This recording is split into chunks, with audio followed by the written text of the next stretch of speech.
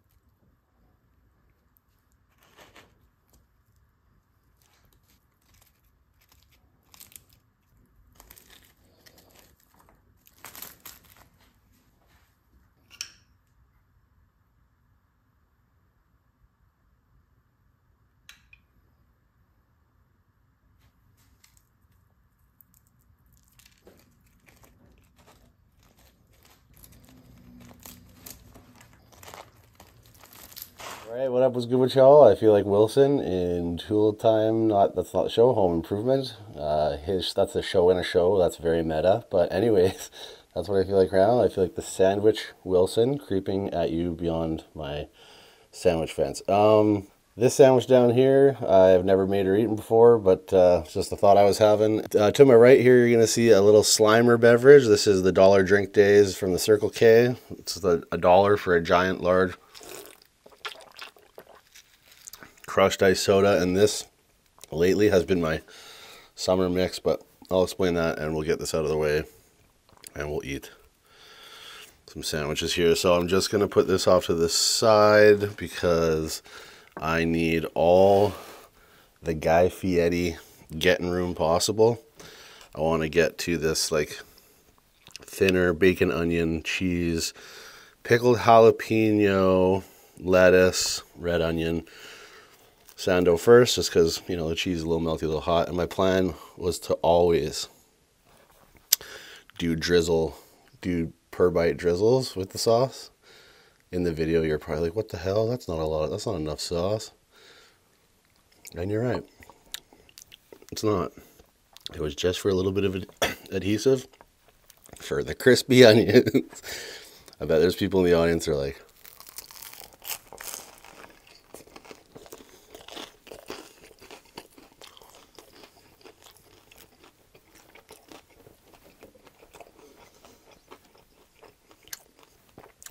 if he puts crispy onions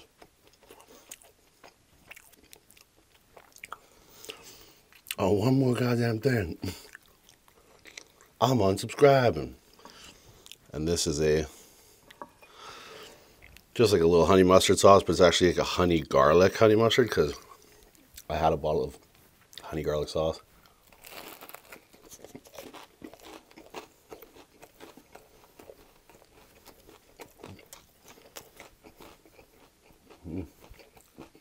Really good. These buns are amazing. I bought it for wings, and I had never tried the brand before, but it looked fairly legit. So I gave it a go, and not my favorite. It has the garlic, there's like how do I say it? Like a burnt garlic.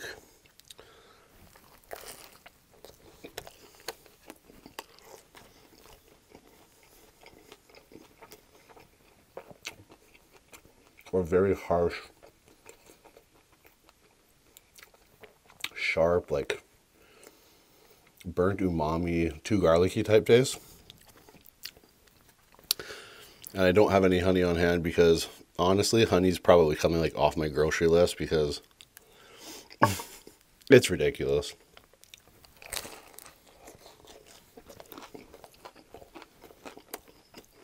For a bottle that's like, I don't know,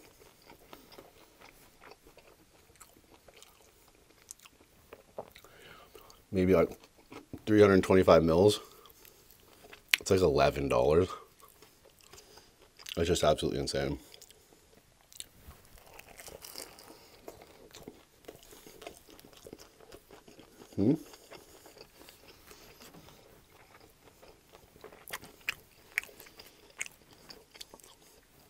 So honey is a crazy, I don't know, it's like a splurge for me sometimes.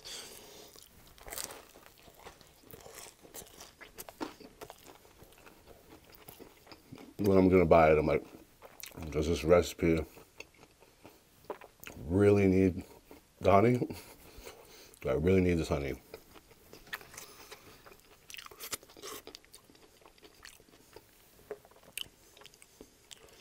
Yeah, this is good. It's very balanced.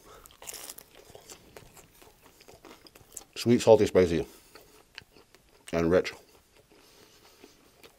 Exactly what I was looking for. And I like how it's, you know, a bit thinner, manageable sandwich, and the acidity and heat from the pickled jalapenos.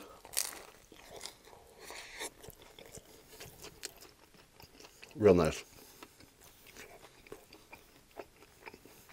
I'm gonna finish it later, but I really do want to get to a dirty, juicy bite of this BLT, because come on, tell me that doesn't look proper with the pepper mayo. And then we'll talk about how my tires got slashed. Great.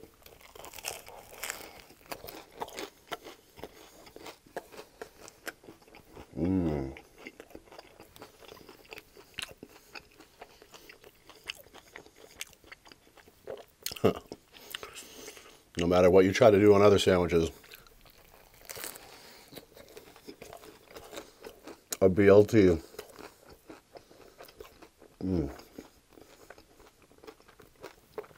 Nice, juicy, and saucy. Just cannot be beat. Come on.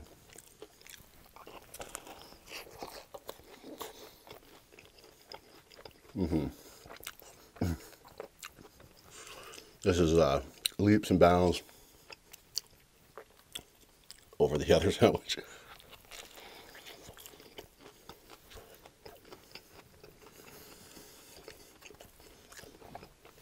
And it's all because tomato and mayo, especially, is the magical combo.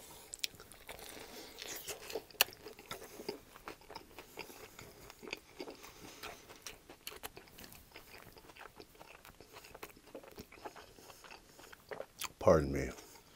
All right, I'm not trying to bring the neggy vibes, but I'm just telling you the raw, honest truth of what happened or what's been happening.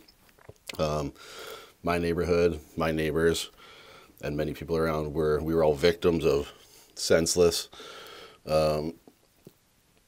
vandalization and, you know, mischief to property.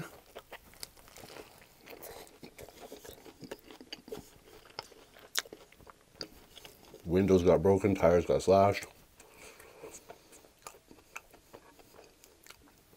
Something like upwards of like 15 different houses got hit. My tire got slashed.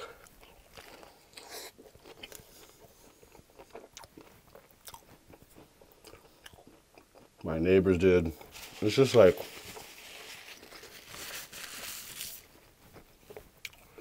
you know, something you can't control is out of your hands. But the inconvenience financially is insane. I'm basically fucked. Just to be raw and straight with you, just because I had that shit happen with my truck not even like a week ago, and I squeezed out of that one pretty okay. I really lucked out, and then not even within a few days later, it's like tire slash. And then the thing about a tire slash is that once you take out a tire, it's like taking out, at the minimum, it's like taking out both, or all four, but at the minimum, it's taking out two. Because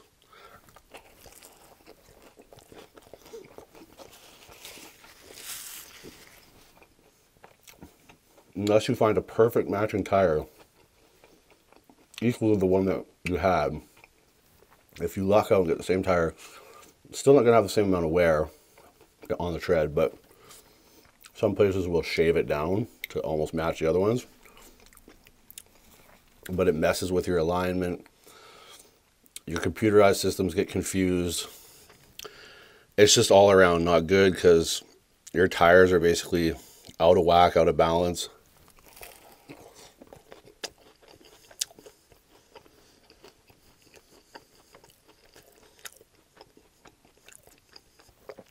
There's just no like cohesion, right?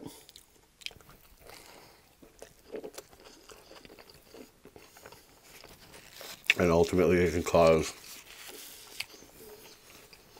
worse problems down the road, literally and figuratively speaking. So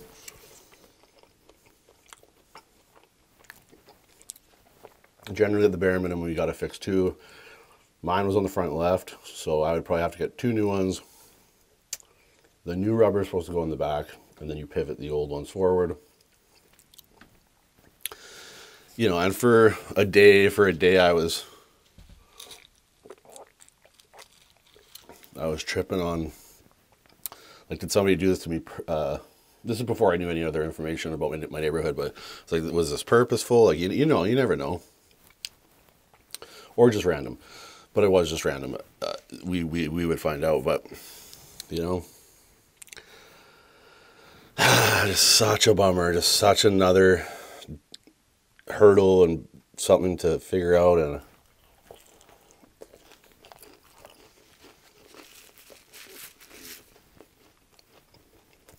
one more hoop to jump through when life's already hard enough.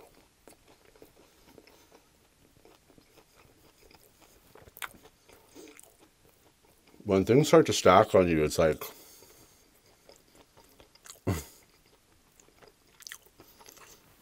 you just want to know, like, what is this ever? Is it gonna let up soon? Like,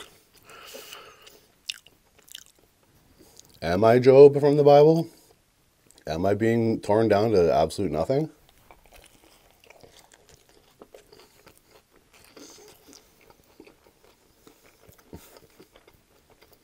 Questions you begin to ask yourself. But then in this case, other people got unnecessary shit done to them, so we're all in the boat together. We're all partying together. But it just sucks, man. I was just so pissed off. Annoyed. Like, I know this person probably has not a great life and is angry at the world and, you know, got drunk or drunk and high, like all fucked up. Likely a homeless person maybe, or, you know, transient individual, right? Basically saying their fuck you to people who aren't living like out on the streets and don't have those issues or whatever. Like, probably just a generalized fuck you for having anything. Like, fuck you for having a place to lay your head tonight would be my guess. That, or just some people who are straight up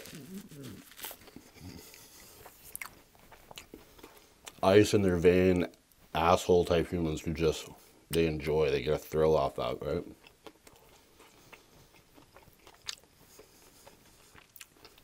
They like causing pain and trauma in other people's lives. Like, they know that people are going to wake up in the morning and their life's going to be worse off because of their actions. And they get like a high from that, right?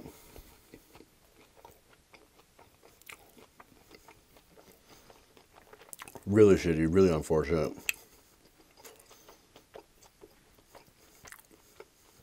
And it's put me in a bad spot.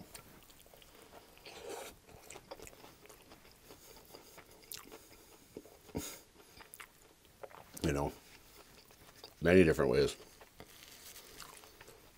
Mentally, financially, spiritually. Having transitally.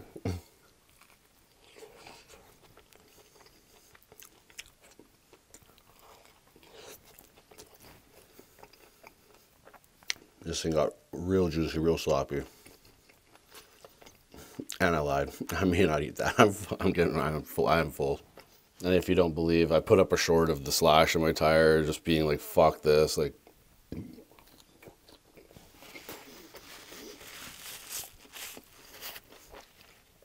it's like, I can't believe this shit happened kind of thing. But I guess we just keep on keeping on.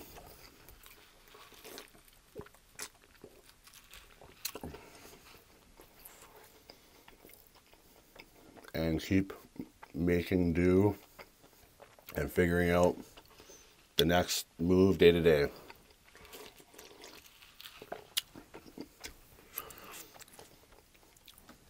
Is really, I guess, what we can, all we can really do, right? Day by day. See what happens and figure it out.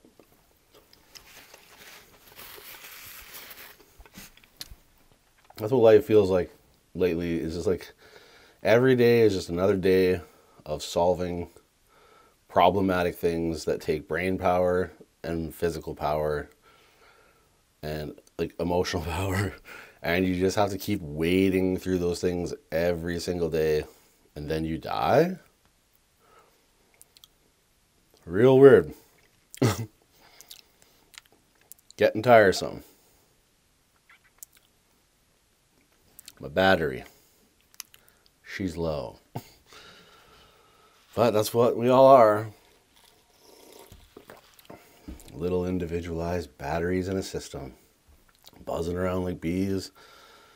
Making things go where we don't know what we're doing. Who the fuck knows what's the human race doing? What are we doing all this for? Can't we just homestead and like accept that we're not immortal and just live more conscientiously and more simply and just like be more easy, like still do the hard work and stuff to like make things run, but not to the point where we have penthouses and skyscrapers and Lamborghinis and all these things. Like, why couldn't it just be simpler and just accept that we're not gods and we're not immortal and that we don't need to fuse with technology or become overtaken by AI or any of those things? Like, we don't have to prove to God that we could become God, you know?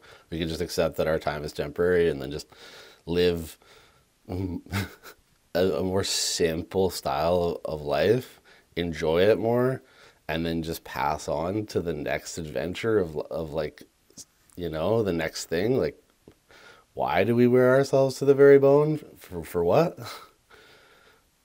I don't know. Very interesting.